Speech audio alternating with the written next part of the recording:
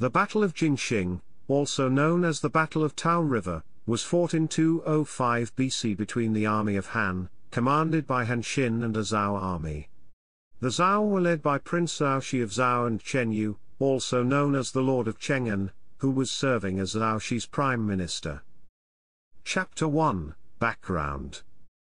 Having conquered the state of Wei, the general Han Xin was ordered by Liu Bang, the king of Han, to attack the lands of Zhao and Dai, with the assistance of Zhang the prince of Chongshan. Han Xin quickly annihilated the forces commanded by the Dai prime minister, Xie Yue, and marched across the Taihang mountains into Zhao.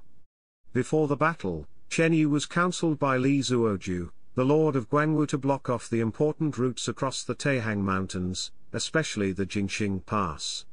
He explained to Chen Yu that he could win easily by blocking routes and exploiting Han Xin's inevitable logistics problems.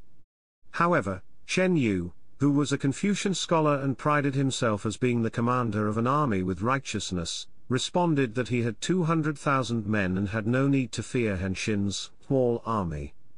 Not many people held Han Xin in high esteem at the time, which cost his opponents dearly in this battle, and in the later Battle of Wei River.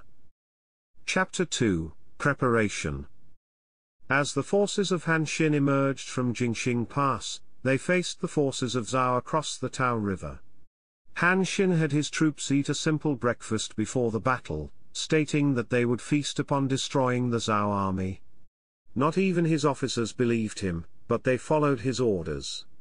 In preparation for the battle, the previous evening Han Xin had dispatched a small force of 2,000 mounted men near the Zhao camp, each carrying a red battle flag of the Han army, and he told them that they are to overrun the Zhao camp as soon as the entire Zhao army moved out to press the attack.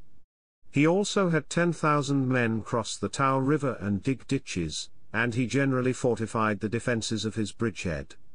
Operating out of the small bridgehead with his back to the river would, however, mean that he would not be able to retreat in case of defeat.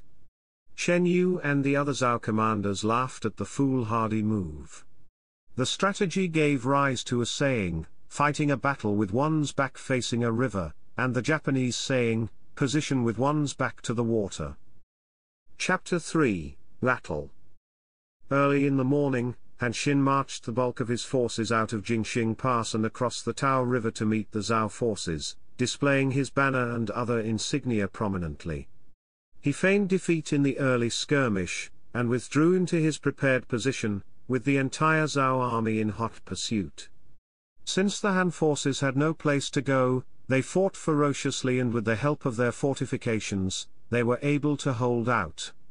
Since the Zhao attack on the bridgehead was indecisive, the Zhao commanders tried to regroup for further action. However, as the Zhao army was being ordered to withdraw temporarily, everyone saw that their camp was bristling with the red battle flag of Han, which created the impression that they had been ambushed from the rear. Many Zhao soldiers panicked and their officers were unable to restore order. Then, Han Xin attacked with everything he had, and the Zhao army disintegrated. As the remnants of the Zhao army fled and were chased, Chen Yu was eventually caught on the Ji River and was killed in action. Prince Zhao Xie was captured. Chapter 4, Aftermath.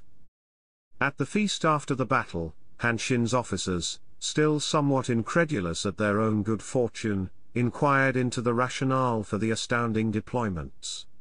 Han Xin explained that as he was commanding a ragtag army, and he was not a general of high renown, he had to resort to such drastic measures to force everyone to fight hard. That led to this saying, "You achieve survival by fighting from a position of certain death." The battle at Jingxing Pass was one of several that established Han Xin as a great military commander in Chinese history and eventually decided the Chu-Han contention in favor of Liu Bang.